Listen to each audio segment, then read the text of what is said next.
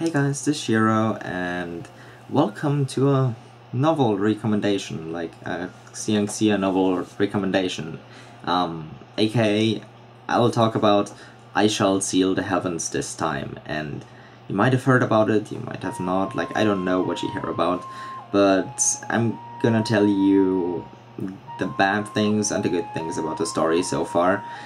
Actually, in the past few weeks I mostly didn't upload because of A, internet problems, and B, because I was reading 700 chapters of it, so right now I think I have a fair grasp of the story to kind of present to you. Now, what's the story about? Like, the story is about a young scholar called Meng Hao, and he is living in Yunji country, or however you pronounce that, seriously, I don't know. Here's the name. And one day he's standing on top of a mountain, contemplating life. He already failed at the imperial examinations a few times, 3 times. Like, he wanted to be a high official, and yeah, during an incident there, he gets pulled into the world of cultivators, and cultivators basically cultivate their bodies and souls to be stronger and to achieve in the end to achieve immortality and power, or whatever they're striving to do for. Like, basically, cultivators in this world are really damn powerful, and there's different stages of cultivation. He gets pulled into that and is forced to be in a sect called the Reliant Sect, and the story is basically about all of his adventures in this cultivation world and the world in general, and how he finds out how small he actually is compared to that world, and how big everything turns out to be. How insignificant others that he thought were powerful are later on, and that there's always someone stronger than him. That's basically what the story is about. Also, it's about his rise to power. Let's not even pretend here. You never really fear for him during the story, because, you know, he's the protagonist and he's gonna wreck everything. That's basically how it's gonna end.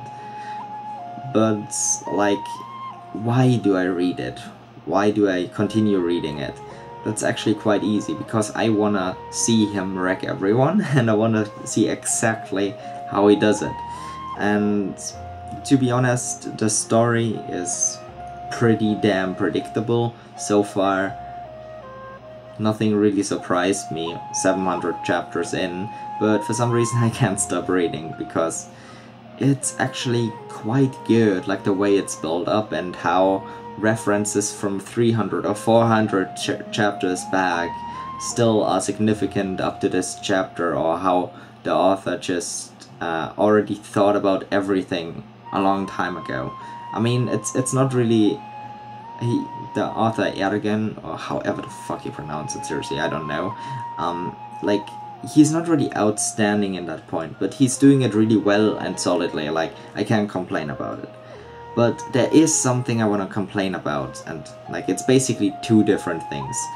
The first one is that the beginning is really bad. Like, especially the beginning chapters. Like, reading them is extremely cringeworthy, and yeah, like, I know we all start out somewhere. Everyone who writes a story starts out somewhere. I don't know if he ever wrote a web novel before he did that, but like, the beginning is really bad, but don't let that turn you off. Like, just read like 20 chapters in and it will get better. It will gradually get better. Like, once you notice that it's not shit anymore, just imagine that feeling, and with every passing 10 chapters, yeah, it doubles. It's improving at a really steady rate.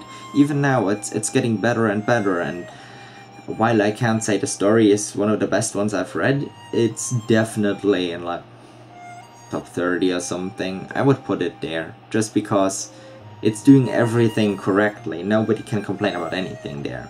Except for my second problem, and that I don't know if I'm being too stingy here, or if it's just that obvious, but there are 3 kinds of metaphors that are always and repeatedly used during the story.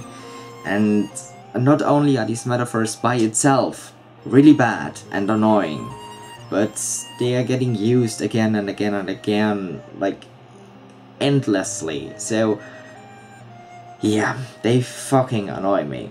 And normally while reading, if the writing style, sorry about that, is okay, I don't really care about what metaphors are being used if they're repeated or something.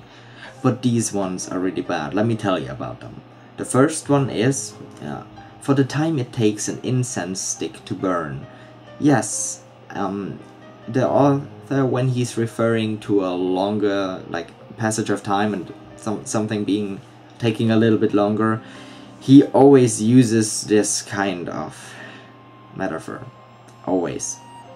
Sometimes it's for the time it takes 2 incense sticks to burn. Sometimes it's for the time it takes half an incense stick to burn. But to be honest, even by itself that metaphor is shit, and it's fucking annoying me. I've read it I don't know how many thousands of times now in the past few weeks, and no, just no. The second metaphor he uses over and over again is this one. Describing this took a long time, but all of this actually happened in an instant. Yes, I am serious.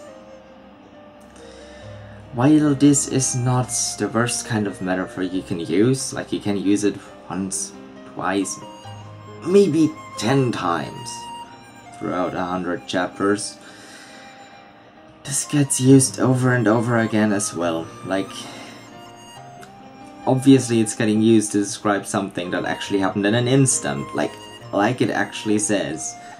Why, it's also breaking the fourth wall, kinda, which isn't a problem I personally have with stories normally. Like, I don't mind. Like, I really don't mind. But it gets overused as hell. I'm pretty sure I've read it more than 2,000 times so far. And that's just not good. Like, seriously. Like, you should never use a metaphor that often. Ever. And the third metaphor is, in the time it takes for a spark to fly off a piece of flint. Yes!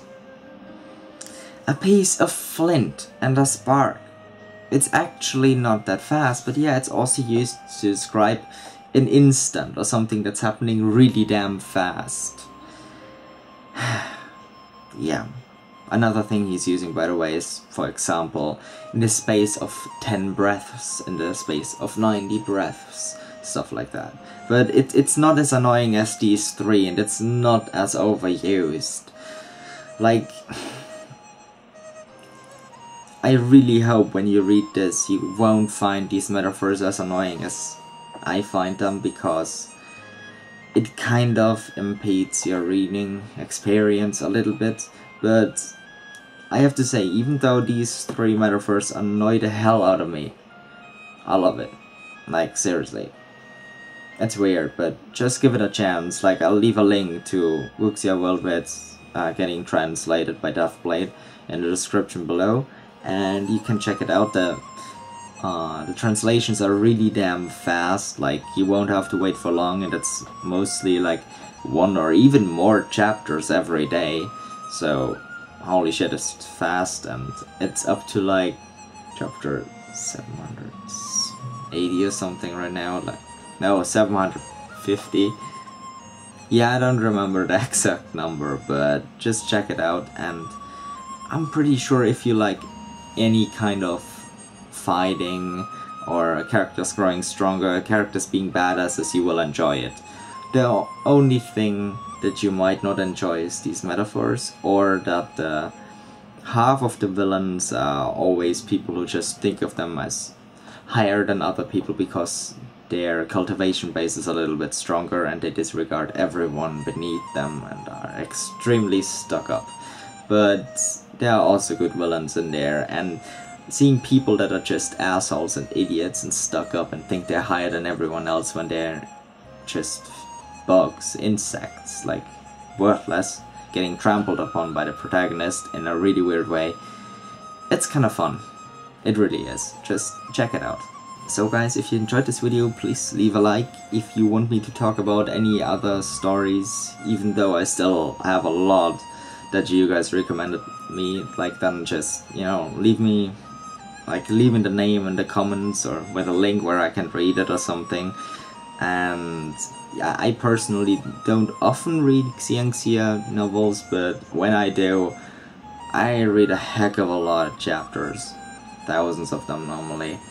Like, that was the time with Coiling Dragon. So anyway, if you didn't like this video for some reason, then just ignore it or something. So yeah, if you want me to do this more often, just tell me. See you guys next time. Bye!